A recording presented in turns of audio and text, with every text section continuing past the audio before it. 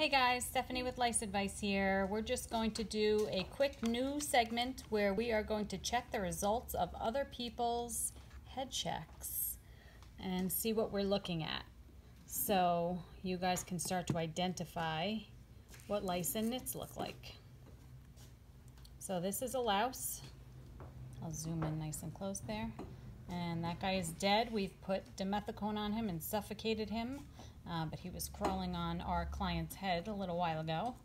And I'll just show you a few other things here. Let's see. These are some eggs. These are nits. They're called viable nits. See how dark they are. And they kind of look like they have a little tail. This guy does right here. He looks like he has a little tail. It's not the tail. It's actually the glue that comes off when you knit comb. You will release that glue that the louse secretes as well. And let's just see if there's anything else over here that's interesting. Okay, and this one, last one, we'll show you is a hatched egg.